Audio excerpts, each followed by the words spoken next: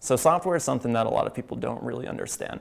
When you say, or when people are saying, I'm using the computer, they think about the actual, the mouse, the keyboard, the screen, what they're looking at. But in reality, what you're interacting with is software.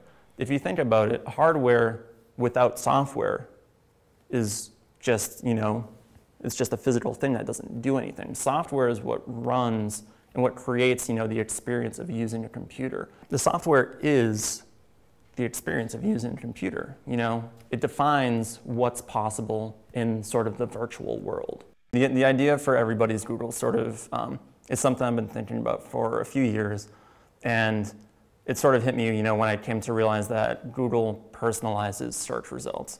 And basically what that means to me is that it's presenting a different sort of view of the world to each individual user. So it tries to personalize and place what it thinks is relevant to you higher up in the search results. So based upon your previous browsing history, and even your previous sort of web surfing behavior, it will alter the results from individual to individual. I made 4 separate Google user accounts, or Gmail accounts, and what I'm doing is programmatically logging into their accounts and browsing the web. And what that's doing is sort of seeding and feeding, helping Google create this user model about these 4 personas, about these 4 accounts, and then using that in its personalization algorithms when you do things like perform a search or like look up Google News or visit YouTube even. Because I saw it had the online website, I decided to just do my own search, but I just took out my phone and just found a website online. So what everybody's Google does is it exposes that sort of process of personalization.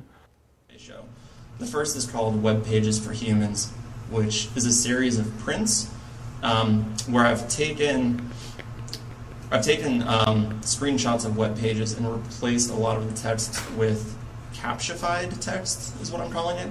And what that is basically I'm running an algorithm over the text that distorts it to a point where computers can't interpret it. They can't read it either directly or through OCR algorithms, which are optical character recognitions. So what the prints are doing is really taking something that either was digital or was physical and transformed into a digital document and sort of reclaiming it in a sense and presenting it back in its physical form.